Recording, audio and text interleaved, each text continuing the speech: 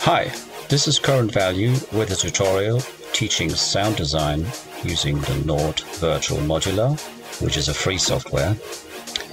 I like it because it was the first software version of a modular system that I came across that I really liked, and that had a particular sound to it that I'm still addicted to in these days. We were looking at creating drums, kick drums, snares, rides, FX, percussion, and also some bass design. Secondly, I'll be explaining how these things work in VCV Rack.The to be exact. And along the way, I'll be talking about processing. I'll be using some processing, post-production insights along the way. Okay, so let's dive right in.